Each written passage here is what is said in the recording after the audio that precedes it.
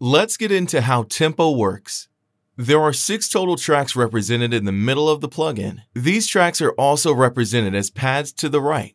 The tracks are color-coded, but the order essentially goes from top to bottom and on the pads, from left to right. So 1, 2, 3, 4, 5, 6, and 1, 2, 3, 4, 5, 6. The pads are for muting or activating tracks. You can mute or unmute individual drum sounds by clicking the corresponding pad on or off. Back to the center, any drum samples are represented here.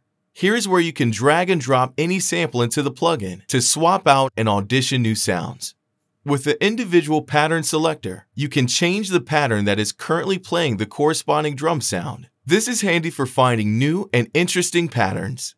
Here you have the Export to Midi button. This will export the current Midi file to anywhere you choose on your computer. Creating a dedicated folder for Midi exports is recommended. The color bars here adjust the volume for each sample.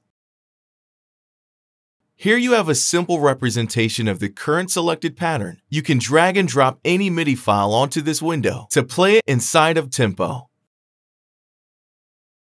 Click on Edit Sample to edit and add effects to any sample using the knobs to the left. Here on the left are the editing controls: a low and high pass filter, a gate, a limiter, saturation, and attack release. To turn on the limiter, simply click this button next to the gain knob. You can control the input gain here, then control the peak with the limit slider.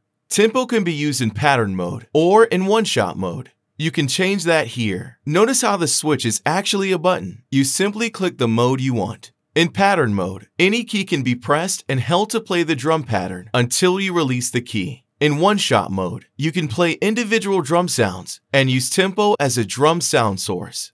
Here you have the browser, where you can browse full drum patterns and one-shot drum sounds. Click the search icon to open and close the browser. You have genre-specific categories so that you can quickly dial in on the type of drum pattern you need. Selecting a pattern will bring up a full drum pattern along with the associated drum samples. You can press any key on your Midi keyboard to preview the pattern and record the pattern into your track.